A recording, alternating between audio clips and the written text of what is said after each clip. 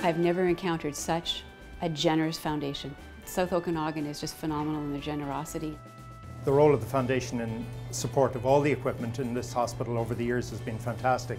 From the time I've been here 20 years, from the time I came, I've been amazed, from our first CT scanner to these kind of high-tech scopes.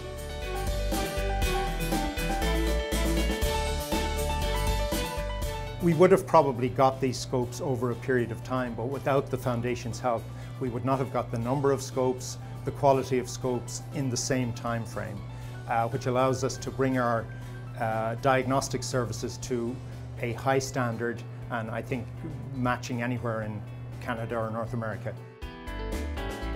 The foundation has basically allowed Penticton to have far better imaging equipment than we normally would have. This impacts patients, impacts recruiting. Now with our scanner, we're much more confident and much more precise in our diagnoses, and we're finding disease earlier and using less radiation than we would have had to use with our old scanner. It allows us to do something called stereotactic breast biopsies.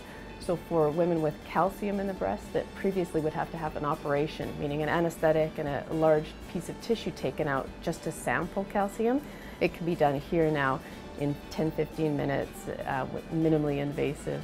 So that's a big deal, and we're one of the first sites outside the Lower Mainland to get this.